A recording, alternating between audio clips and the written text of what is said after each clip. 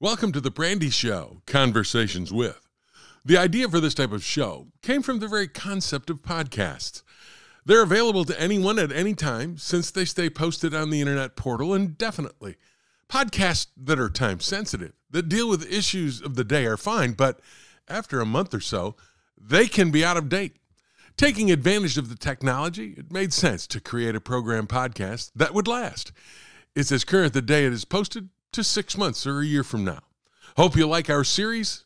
Thanks for stopping by. Today, my conversation is with longtime Detroit Lions assistant coach Don Clemons. Believe it or not, Don came to Detroit back in 1985 when Darryl Rogers was named head coach of the Lions.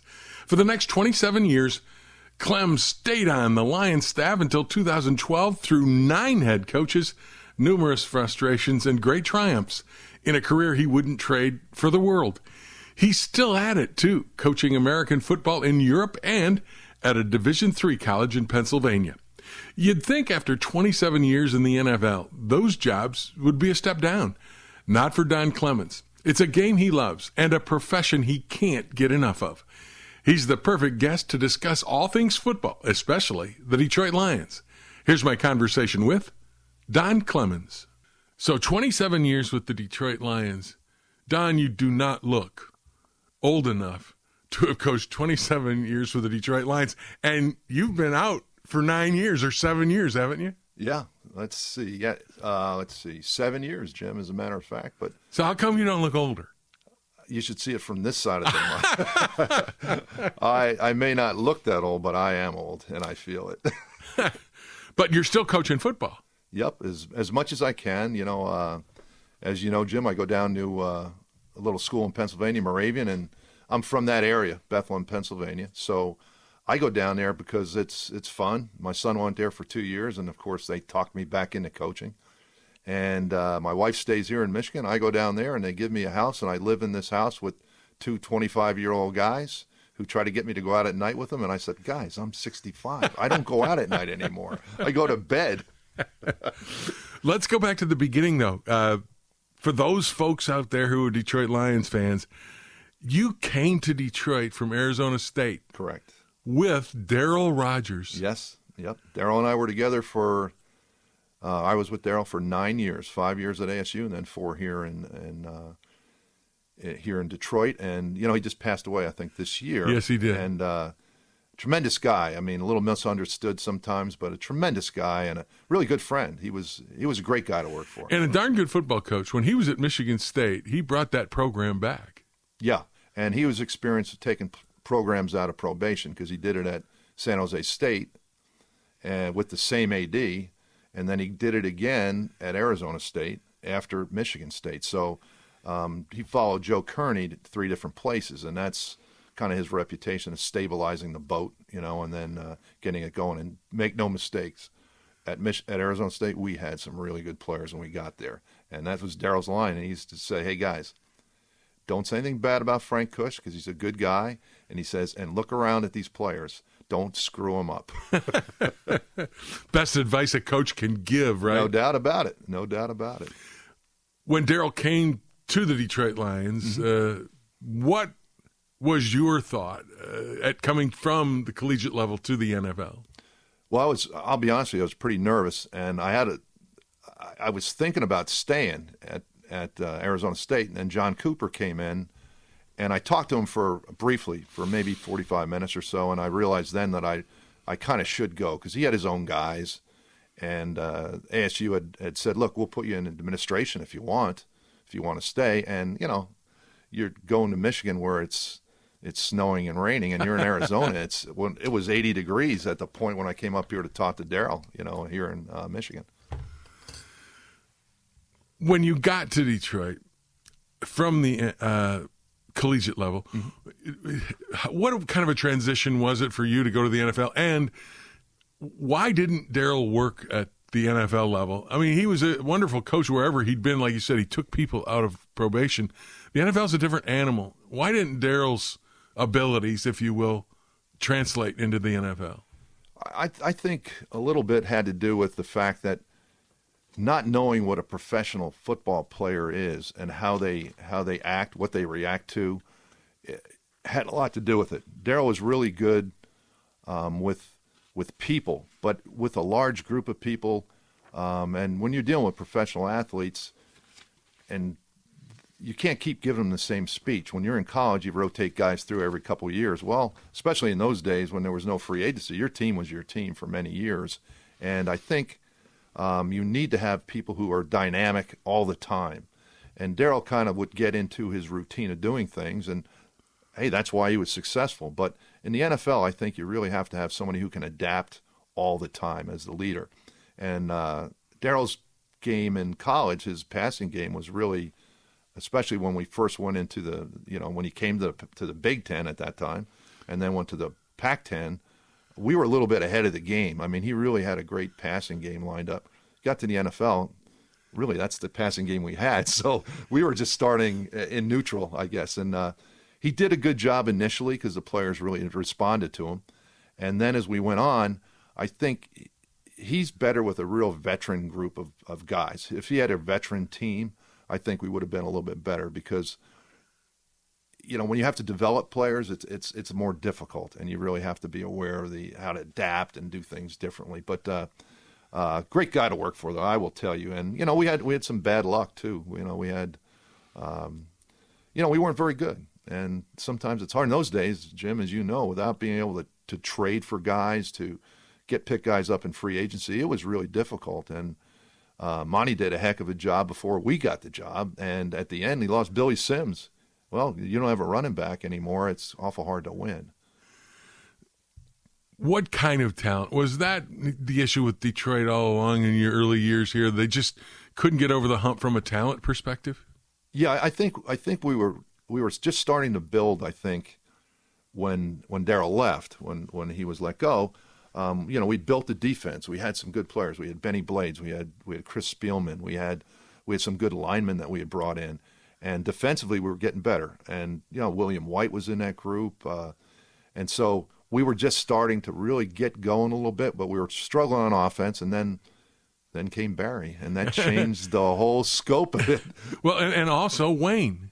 Yeah, well, that was Wayne's first right, because Wayne took over for Darryl. Yes. And you stayed on, and that's the other thing that's amazing about Don Clemons, is that you went through 9 coaches, I think, in Detroit, wasn't it? That's true. 7 full-timer and 2 interim coaches. And the point is that is rare indeed, because usually a head coach comes in, and, you'll have 1 or 2 guys on the staff that are held over. True. But through 9 guys, Don, to go 27 years, I got to tell you, you're a survivor, baby. Somebody called me Lazarus once. I don't know what that means exactly. But no, what happened was, I was Wayne's basically, since I was a defensive assistant, I was Wayne's assistant coach. So he knew me. So it was an easy move for Wayne to keep me, and I could help the new guys coming in to kind of coach them up about Wayne. And so, that was, I don't think, Jim, it'll ever happen again because everybody's in such a hurry now. Well, and it can be with like I said, free agency's changed the game. Whenever that happened, 96ish or so, it's really changed the game because you can build a team a little bit faster, and you get some good draft choices.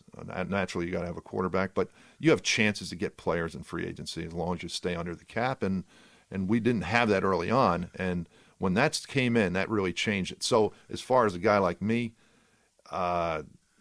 coaches come and go really fast now. Look at it in Arizona. Last year they fired a coach after 1 season. That's almost unheard of. In the old days, you'd go 4 years for sure.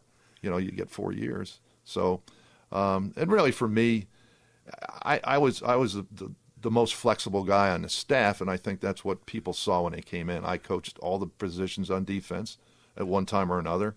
I could do all the film breakdown and things like that. So it was easy to, if you're going to keep a guy, you want a guy who's not in you can't keep the coordinators normally because they've been in a position of authority. I was always I used to call myself the janitor of football, and I think the guys who would come in, they'd think I was a janitor, and it was too late to fire me after I was there for a couple of weeks. So. Oh, you're not giving yourself enough credit there. But go back to the idea of Wayne, because Darryl leaves, Wayne comes in, and Wayne was a different animal altogether in how to deal with I think, professional football players. He had experience with John McKay, I think, a little bit, too. Yes. And that helped him. But Wayne, I mean, he painted a bullseye on his back, calling himself the big buck as an assistant to Wayne.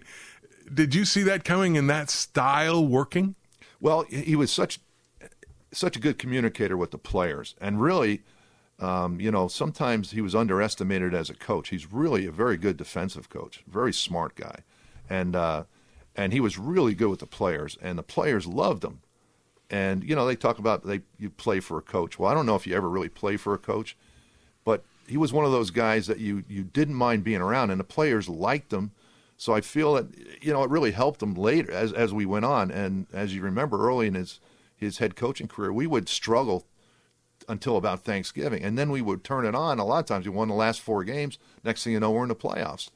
And people don't realize how many times we were in the playoffs in those years. And he took a lot of heat. Remember, they used to have in the old newspapers, they have a poll on the front page like, should you fire Wayne Fontes? And I used to laugh. I said, we won 10 games. They want to fire us? But, eventually they're going to get you. But Wayne was a really good coach and obviously a very gregarious guy and funny guy. Really funny guy, So, very easy to work for. He really was. And Barry came along during Wayne's years. And as a coach, have you seen anything like him before or since? No. And Jim, the coolest thing about it is you'd see him in practice. He was the same way in practice. Now, naturally, you don't ever hit anybody in practice, but you still have to go full speed during your team period as much as you can. And he would make some moves, and you go like, how did he do that? And you'd see that the look almost on his face, like he was saying, I wonder how I did that. And, Jim, one day I asked him, I said, Barry, and he used to call me Mr. Clemons. So I call him. Isn't that Barry, the quintessential Barry Sanders? Yeah, and so I call him Mr. Sanders. Anyway, what he would do is, I said to him, I said, Barry, how do you do that? How do you run? What are you thinking? He says, I'm really not sure what I do. He said, but I know where everybody is. And you know what? When he ran, if you think about it, Jim, he did. It almost looked like, hey, you make a left-hand turn, and why? And then you see 2 guys coming from the right, and you go, oh. But that's how he was, and very humble guy, tremendous person. He told me once, he said, I've never worried about making the first guy miss. It's always the second guy I'm worried about. And I always used to think about that and say, so if you see a guy ready to tackle you, it's like you're not worried about him. It's the other guy. And he goes, yeah. And I'll never forget the best thing I ever saw, John Lynch against Tampa. Yes. Yep. Remember, he was a safety. He filled the hole. It was a little cutback play. And here's this all-pro, maybe Hall of Fame safety, standing there in the hole all by himself. And Barry walks up to him about a yard away, and John Lynch never laid a glove on it. Nope. 80 yards. And I had to say, well, and he made guys turn around. Remember the Dallas game and the New England game? That's what your comment was about how he probably didn't know what he was doing, but he always had that vision to know where somebody was. Yeah. And I think he also knew how they were going to react to a move. Yeah, there's some, Jim, I don't disagree with you there. And it was remarkable to watch him. I mean, and I still remember Jimmy Jones joined our team with tight end. We got him in Plan B or something from Washington. And so his first game, we're playing the Bears, and we're playing in Chicago. Barry made this run, and he got spun into this pile and came off the top of a guy. That was the one where he was stopped, right? Yeah. And that was the ESPN Play of the Year, and that was the first game of the season. And Jimmy says to me after the game, he says, is he always like that? And I said, yeah, it's only a matter of time. Don't worry, it's only a matter of time. Interesting thing, too, because Wayne coached Barry a lot of years. Then Bobby Ross comes in, and that's the year Barry gets 2,000 yards. Yep. And Bobby Ross is a guy that, let's face it, has a little bit of a dark history here from many of the fans. Yes. But he was the guy that coached Barry when he got the 2,000. Yeah, and I think that's a little bit of a mistake to think that Bobby was the reason for any of that stuff, because I think Barry in his mind said, I'm going to play X amount of years and I'm going to be done. And then plus the Walter Payton deal, who he really admired, I don't think and records didn't matter to him. So I think it was just time for him to go. And I wish he would have told us earlier because I would have got his autograph because I've seen him since then. But I mean, I don't have anything that's autographed by Barry. You kidding me? No, nothing. Do you remember the Monday night game in Dallas? Yes. We were playing in our throwback uniforms. Yes, we were. Yeah. There was a picture. I had to stay overnight, and there was a picture the next day in the Dallas Morning News. Barry making a move. I know the picture. And the carpet is bubbled up behind his foot. And I looked at that and I went, how can that be? This is a carpet on a field. How can he put that much torque to actually ripple that carpet? I called the paper. I says, I want that picture. I got it, and I actually have Barry's signature on it. Well, that would be a great. I think they actually might have taken that picture from whoever took it and put it in the Sports Illustrated. I thought I saw that in Sports Illustrated too. Isn't that the most amazing thing? How can you put that much torque on your ankle? And his lean, remember his? Oh lean? yeah, he had that lean. Yeah, it was amazing. But that's Barry Sanders, though. That time of the year, or that time of the Lions' history, you were in the middle of it. It was probably the closest this team ever got to getting to a Super Bowl, wasn't it? No doubt. And it was a magic year, for many reasons, and also a tragic year for many reasons. That's when Mike Utley was injured, broke his neck, and that summer is when Eric Andelsack was run over by a truck down in Louisiana. And also Lenny Fonz, Wayne's brother, died of a heart attack that spring. But the season before, I mean, we'd never recapture that. And remember, Rodney Peete gets hurt in Game 5, our starting quarterback. And we're going like, oh, here goes the season. We're sitting there we might have been 3-2 or 4-1 at that point, or 3-1 going into the fifth game. We're playing the Cowboys, and Rodney goes down with a torn Achilles, and we're going, now what are we going to do? Eric Kramer goes in the game, and he takes us the rest of the way. 12-4, championship, beat Dallas in the divisional game, and go on to play Washington and the championship. And unfortunately, they had a magic year too, and they beat us pretty good. And they had a good team. All those years, though, I asked Lomas this because Lomas had a conversation, and he said the only thing that he felt was missing was that they didn't have that trigger man. Yeah. And do you agree with that didn't get the Lions over the hump and into at least appearing in the Super Bowl? Yeah, I think that era, and until really, if you look at it now, I mean, having Matthew, who I think is a tremendous quarterback, and being around him for 2 or 3 years before I left, people underestimate how good he is and how tough that guy is. He's a tremendous player, but that was the thing, and you can't blame anybody in particular. We went to Canada and got Eric from Canada. We drafted first-round players. We had the guy from Houston. Can't get his name right now offhand, but good player. But they just never panned out. We went and got Scott Mitchell in free agency, who had a tremendous year in Miami the year before. He was the hottest quarterback in free agency that year. He was only 27, I think. So very frustrating. And it's not that they didn't play well. I mean, Scott Mitchell set the Lions record for passing yards at that point. He threw for 4,000 yards. Herman had 100 catches. And he led the league.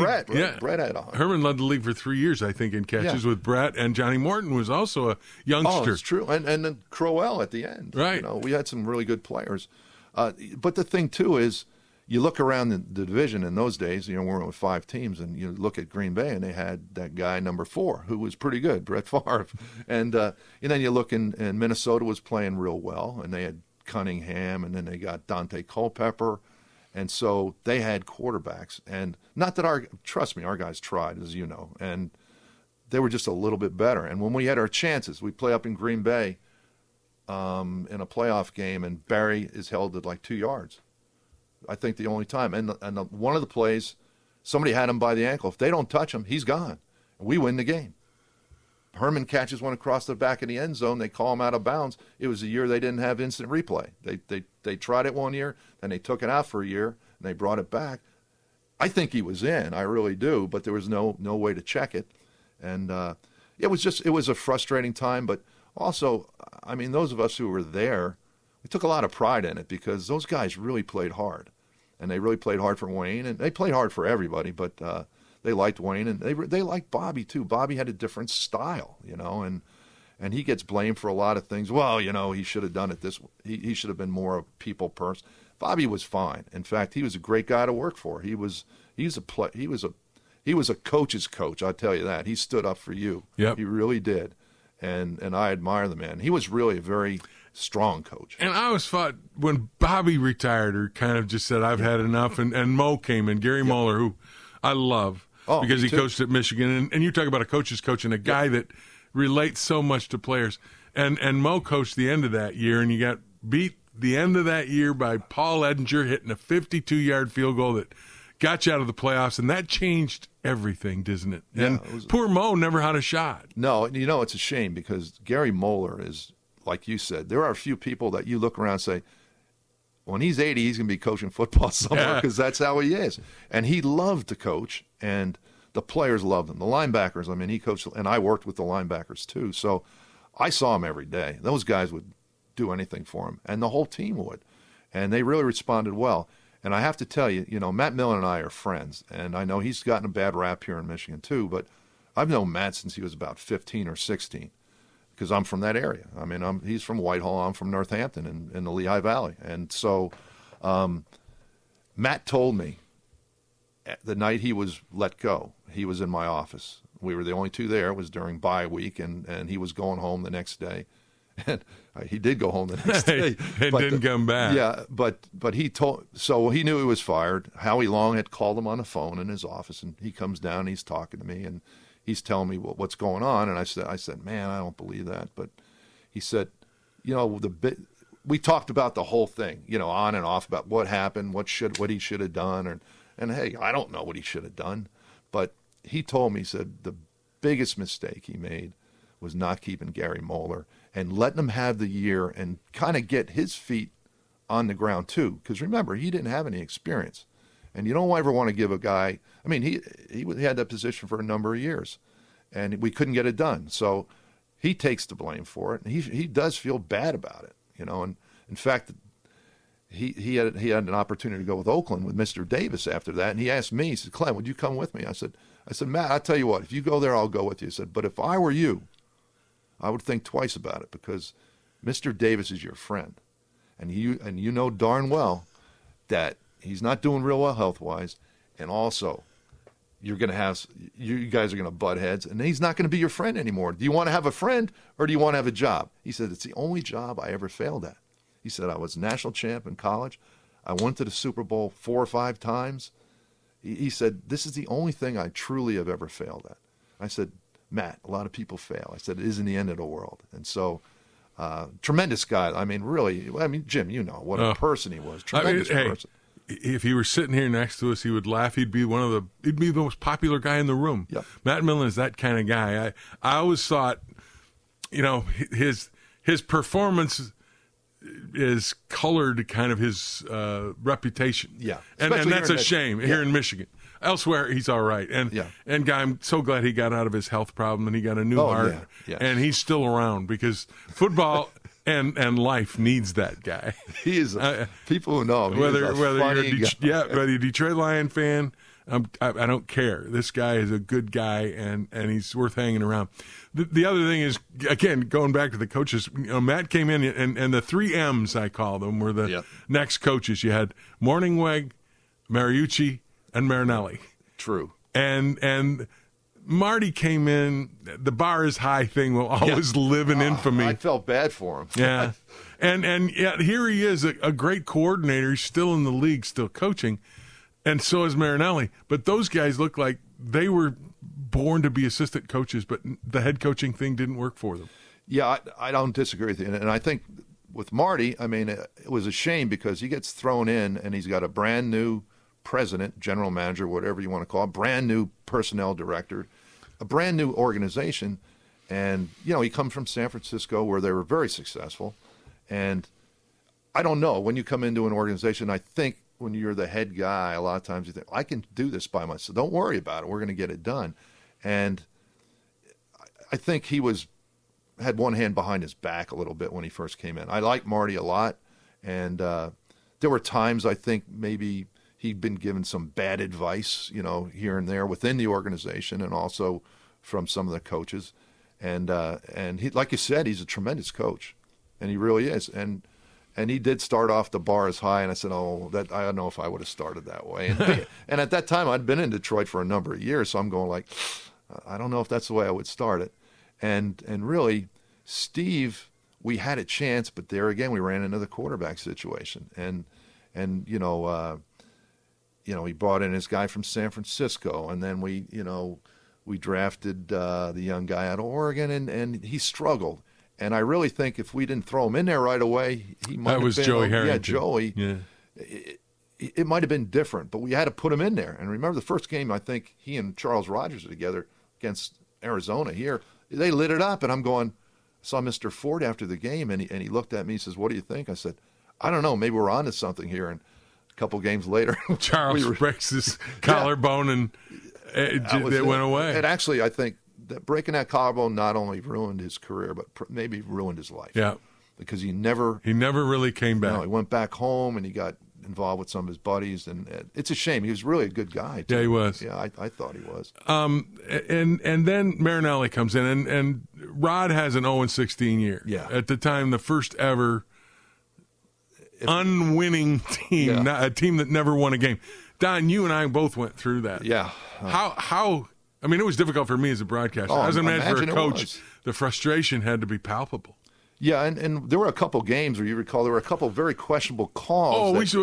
Minnesota was one up there. Well, Minnesota was one up there. Calvin was, I think, wasn't it Calvin? Ball in his chest. Ball in his chest, and he actually had the ball. It was there. He was down, and they ruled it an interception or not a catch. Not a catch. Which was stupid because that would have given him a first down. And then I think later on, again, down the sideline somewhere. Interference call. Yeah. It was just there were two calls, and I know those. This team was not going to win a lot of games. No, we weren't very good. But this team was not a team that couldn't win a game. No, we were. I mean, sure, we went through 5 quarterbacks, I think, so that's not a good thing. But no, it was not that. But I'll tell you something about that season. People ask me all the time, it had to be horrible. If it wouldn't have been for Rod Marinelli, that would have been a completely. I mean, it's one of those where you just feel so miserable. But that guy, why do you say that? He kept everybody together, and he told we meet every day with the players, and he told them the one time, he says, "Guys, look," he says, "we're struggling here. If you don't want to play, get in the back of the boat. We'll keep rowing, because that's what we're going to do, because that's what we do." And we had some guys who kind of bagged it on us, in my opinion, and we also had some coaches, I think, who kind of bagged it on us. And I was really disappointed in a few people. But one thing, Rod never would give up. And every Friday he made each one of us coaches, we had a day, one Friday, where we talked to the team. And it was really interesting. And you would see certain people, how they spoke to the team and how they responded. And it's nerve-wracking. Head coaches are good. You got to get in front of those guys every day and talk to them. And when you got to go up there in front of them, they're looking at you like, who is this guy? Who is this Clemons guy? Unfortunately, you get to, I worked the scout teams. I always ran, so I knew everybody really well. So it was interesting. And who was did you work through Schwartz and then Caldwell? No, I never made the Caldwell. Never made it to Caldwell? You got 3 years with Jim, and then I left. Okay. Yeah, I think he stayed 2 more. Yeah, and Jim came in and basically got the team off the dime by winning a game or so. Yeah, and then didn't we win like the last 3 games that first season? We went down to Miami and beat them in a surprising win, I think. Yeah, and everybody got really kind of excited about Jim Schwartz. Then the next year, kind of same thing happened. You couldn't get off the dime, and it was kind of a 500 kind of year, 1-6, lost 9, whatever. And that's where the Lions were, and they seemed to get into this rut. Yeah, and then I think my last year, we got to the playoffs, and we lost down in New Orleans. Yep. And we might have won 10 that year. I don't think we won 11. And then I said, the Lions, they may be ready to go now, because we had Matt. We had a good defense. We had drafted some good players on defense, and Gunther was the coordinator, tremendous coach, and I thought we were right there. And like anything else, things kind of slip away. And the other thing too is in our division, you're playing. Aaron Rodgers is one of the best players you're going to see, and it's never an excuse, but they just had some really good players, and we couldn't get past them. And of course we had that. I don't know how many we lost in a row up there. You say that, and I say ask everybody else in the AFC East, exactly. and they'll say this. We played the same time that Tom Brady was the quarterback. Yeah. Or ask anybody that was when Tiger Woods was at his prime. Exactly. I was playing the same time Tiger Woods was, and you're not going to win as many with those guys being your competitor. No, and you know, really, it's amazing to watch those guys when you're playing them, and you go into that game, and you know what you have to do to have a chance to win. And you know what we have to do on offense to have a chance to win. I'm speaking from the defensive side. He said, all right, well, we got to limit Aaron Rodgers. We're not going to stop him. So how are we going to do that? So he said, oh, we're going to play this coverage and take care of this receiver. We're going to do that to take care of this runner. And then you get in the game, and you see the runner go for 15 yards, and you're going like, man, and plus they still have Aaron Rodgers. We're not worried about stopping him, but we got to stop these other guys. And that's when you just start going, oh, man, it's going to be a long day. Talked a lot about the coaches and how you've dealt with them over the years. About the players, the guys that you mentioned, Benny Blades, you mentioned Chris Spielman, some of the truly great ones. I mean, Robert Porcher was another lineman. Tremendous player. Yeah. And Barry. Calvin was another one of those great ones. Over your years, I know you'll forget one or two, but who are the ones that really, really stand out? Well, I mean, you mentioned Calvin, and I'll just tell you a story about Calvin. And I've never seen this.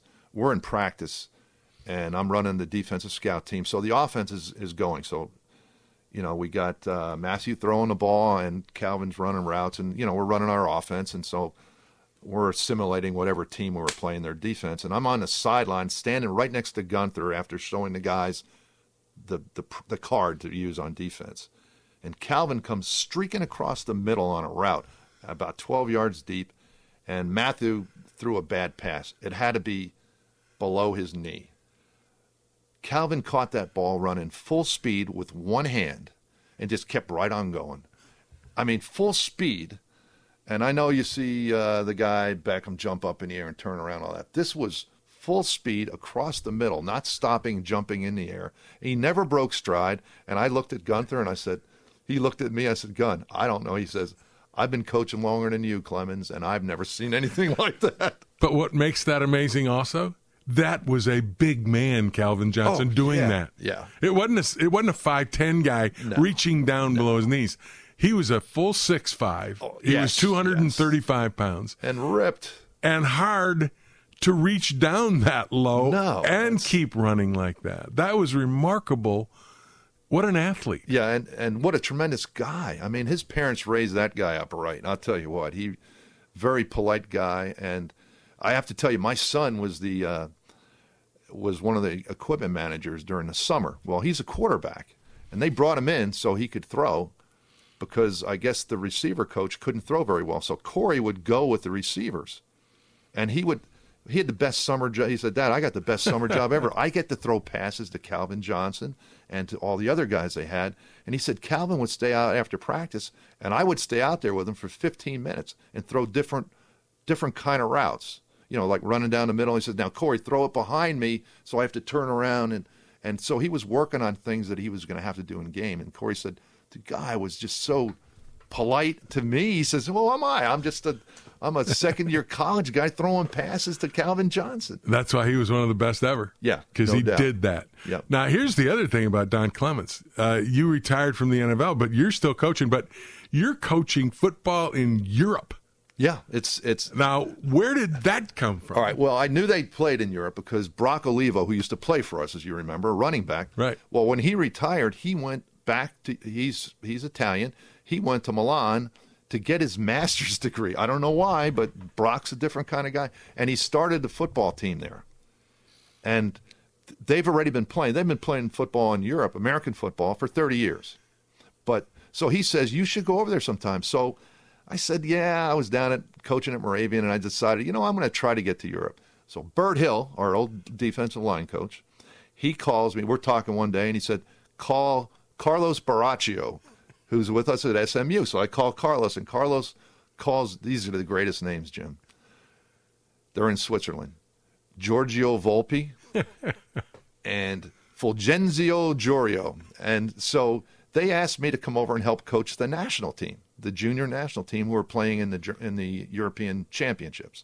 So I said, yeah, why not? Never been to Switzerland. Don't know how to speak Swiss. Giorgio goes, we're on Skype, and Giorgio goes, there is no Swiss language. I said, what do you mean? He says, we have the French section, the Italian section, the German section, and then we have this language called Romansh, which is Latin. He says, not many people speak that, but everybody in our country speaks all three languages, plus English. Holy cow. Yeah, they're multilingual. They're not even bilingual. And I barely speak English, as you know. And so anyway, I go over there, and one thing leads to another. So I've been going over there for 2.5 years now. What is it like? I mean, is this starting from the beginning, the basics, fundamentals, or do you have some guys that know what they're doing, so you can coach them up? Oh yeah. Well, they have professional leagues all through Europe now. I think there's 54 countries in Europe, someone told me, and 40 of them have leagues, actually organized leagues with 8 to 12 teams. I think in Germany they have 24 teams, 2 12-team leagues. And the German league is probably the best. The Austrians are probably next, and maybe the French are in there, and Switzerland we're just really we're very average. But those other ones are real. But yeah, there's a Swiss league, and there are what they have is they have their professional team, which is 20 and above, and then there's a U19 team, and then there's usually a 16 and below team and a flag team. And some of them have women's teams, like Calanda, who's the perennial champ in Switzerland. They have a group of women who I got to coach at a camp. It was great. Yeah, yeah, it's amazing. How good are they? I mean, are they like small college teams? Give me a kind of. I would say, Jim, what they're really like, and I get that question all the time, especially with the U19 guys. I tell them this: they have the skills, but they don't practice because they're club teams. There are no sports in any of their high schools. No sports. No, you have to join a club like soccer, hockey, whatever you want to play. You have to be in a club, and so they practice at night because the senior team, the guys who are the professionals, theoretically, they all work jobs. Then they come home at night and you practice at from 7 to 10, 3 days a week. And then you play on Saturday or Sunday. So I always tell them the difference is these guys don't have the repetitions. They don't have the chance. They don't have quarterbacks. So the senior teams can bring in so many foreign players. They get paid. Not a lot of money, trust me. They usually get paid 2,000 euros a month, which is nothing. And so there's no quarterback development. And that's the hardest thing. But some of them, what they're trying to do now, a lot of guys try to come over to the States and play a year in high school. So my suggestion is junior college. But the level of play, Jim, would be like probably a Division III team, an Adrian and Albion. And they just don't have a lot of guys either. So the American team would win. But that's about the level. But there's some big dudes over there now. We played the German team in the quarterfinals of the regional. And this is no exaggeration. Their left tackle was 6'10". You're kidding? 6'10"? They had a guy on defensive line who was 6'8" and one who was 6'6". And I said, "There's nobody 6'10". They were telling me ahead of time. I stood by the gate when the guy walked in. He was 6'10". How heavy? 265 pounds. So he's relatively thin. Well, he's over here playing in the States somewhere. Probably they don't have weight training either over there, do they? Well, they do, but you're on your own. There's no program. It's not like being in college. And but it's exciting. They love it, and the kids. How many people did they get at the game? Oh, you might get 1,000, 1,500. I guess at the championship game in Switzerland last year, I think they had 5,000. They said, and but they love it, and I'm telling you, these guys, they pay to play, they pay for their equipment, they get on a train, will train for an hour and a half, and get just to go to practice. It's phenomenal. I love it. I love it. You also love coaching because you're not only doing Europe, but you're a small college football coach at Moravian, where your son played, and it's in the same league where you actually grew up, right? Yeah, I played at Muhlenberg, which is their arch rival. But Muhlenberg's, it's a different animal. At Division III, there's so many different levels as far as how much resources you have, what your resources are, your facilities. Moravian is we're in a league of 10. We are probably the least expensive, which is still $50,000 a year. Our facilities are very average, not by anybody's fault, but our endowment is also the lowest, and that's where the money is to operate your school. We play Johns Hopkins, who has one of the largest. They're in the billions. Ours is like 16 million or something. So the level is really different, and so we struggle on that. I told Jeff last year, our head coach, he's a good coach. If we could win 5, I said, out of 10, I said we'll be doing a heck of a job as coaches, because we had a young team. We have a really good quarterback now. So, and we had one when we won. We won the year we won 8. But we couldn't get into the tournament because you got to play Hopkins, and you're not going to beat Hopkins. And so I think these guys do a phenomenal job personally, and I have fun. It's a lot of fun for me. Here's the money shot. Don Clemons coached 27 years in the National Football League, the highest level. Top gun, okay? Now you're out there in Europe teaching guys that, don't really know how to play. They're semi-professional. They've got jobs. And you also work Division III football, and you're coaching. Yeah. Coaching is somewhere in your blood to the point where you can't get enough of it. After all those years in Top Gun, in 30 seconds or a minute, Don, and I know this is probably impossible, tell me what it is about coaching. Well, it's not just coaching, it's football. Jim, I started playing when I was 10 at the Northampton Athletic Association in Northampton, Pennsylvania. I'm 65. I'm not real good in math. In fact, my dad says I'm a dumb. Can't say the word, but he says I'm dumb. He's an engineer. Now, I had that. That's 55 years. I've never had a job in my life. I've been in football my whole life. I've made all my money coaching football. It's crazy, but some of it's tragic, some of it's magic. But I've had a good run all the way. The thing is that it's like me when I've worked in football and I do something I love. They say if you do something you love, you don't work a day in your life, and you are so passionate about it. And I think that's the difference. And you're also, I think, to some degree, an educator and a teacher, because you constantly teach the same thing, but the results that you get, I think, are what you appreciate more because of being a teacher. Is that the deal with a coach? No, I think you're right. The result, you look at what's happening, and it's never, it's 2 + 2 doesn't always equal 4. It's one of those deals, and it just works. But you're right. When you look at the final product and you watch somebody, the neatest thing, Jim, I'll tell you, had this kid playing from Switzerland. We're playing in a game against the Netherlands we're playing for 3rd place, and he's playing linebacker. And I tell him, I said, look, now when that quarterback does this, I want you just drop a little bit further to where the numbers are. So just tell, and he does just what I said. He intercepts the pass and he runs over and he goes, hey, what you told me worked. I said, that's why I told you to do it. I said, it's not magic, But it was funny. That's when you really know it. And I've seen Charlie Sanders, the late, great Charlie Sanders, tell Sloan one time, David Sloan, David, when this happens, do this, turn your head this way, turn back, and the guy will fall off, you'll catch the ball. And he did it in practice. He came over and said, Charlie, he said, that really worked. Charlie says, well, I did it forever, and I'm just telling you what works. What do you think? I'm going to tell you something doesn't work? But it's funny when somebody goes, wow, it really worked. I said, yeah, well, that's why we do it.